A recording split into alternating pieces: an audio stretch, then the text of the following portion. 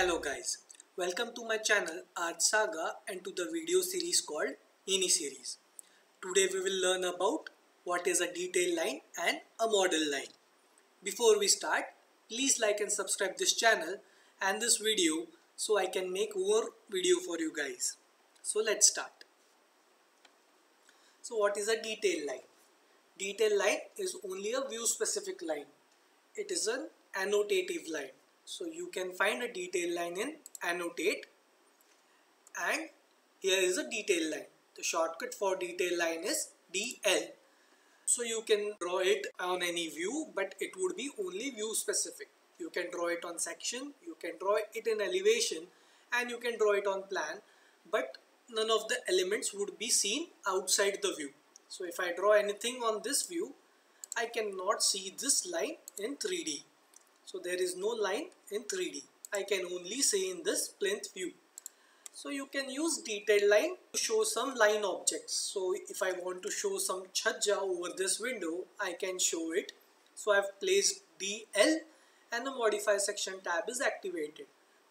Now I can use these line types. So I will select line and I will just drop down, and there are some options for lines.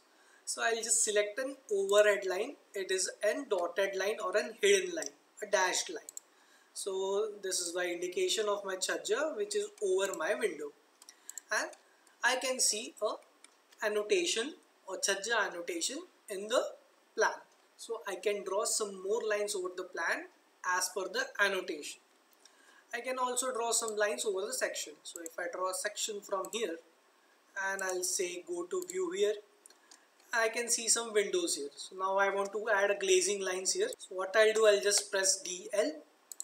I'll just select some thin lines from the line style and I'll zoom in and I'll add some glazings.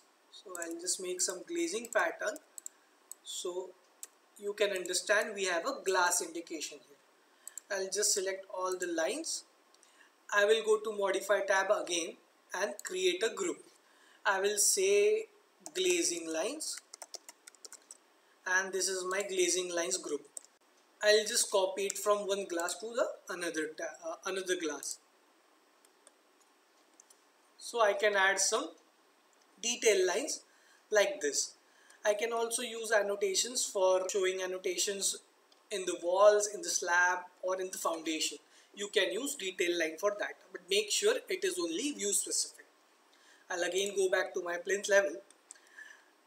If I go and select these three lines which I have drawn for my window annotation or the chhajja annotation, so I'll just select it, go to again modify lines, and I will just convert line.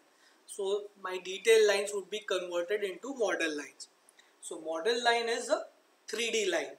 Model line can be used to represent a space, a three-dimensional space without a volumetric geometry.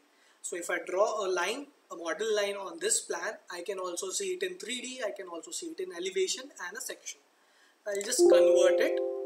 So the warning is here, Revit converted 3 lines. And I'll just go to my 3D view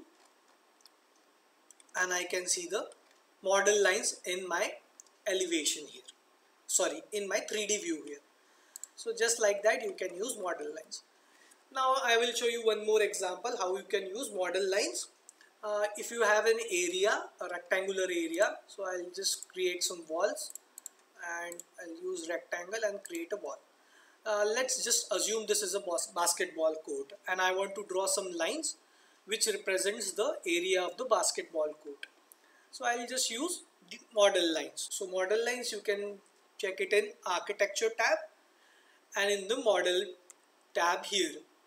So the model line, the shortcut command is LI. So what I'll do, I'll just say LI.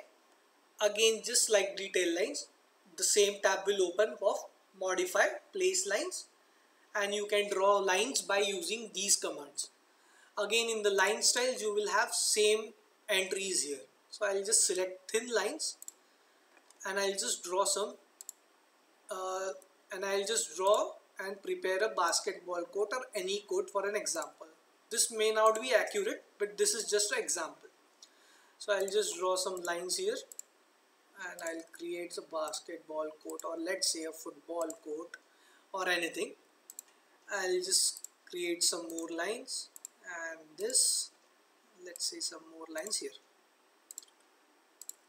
I'll now go to 3D, and you can see my lines are visible in 3D view also. So model lines can be used in 3D space also, which represents a line without a volumetric geometry.